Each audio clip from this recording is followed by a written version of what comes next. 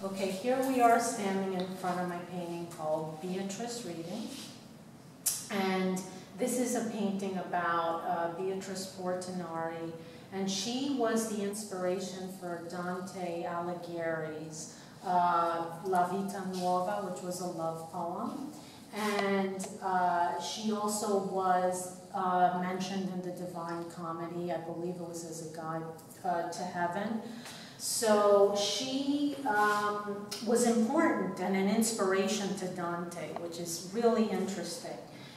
From what I've read, they really didn't have any kind of friendship, or, you know, they didn't know each other that well. He saw her once as a child, and he also saw her once on the street when she was older. And they said hello or something like this. It was almost like they knew, their families knew each other, but that was all. But she stuck in his head and was such an influential person in his literature. So in this painting, she's looking at a portrait of him, and you can see flowers, but the flowers are transparent. They're almost, they're melding into the veil. They're kind of disappearing, which to me is almost like their friendship. Their friendship wasn't really a friendship. It was almost something in his mind. So I kind of felt that the flowers should be disappearing.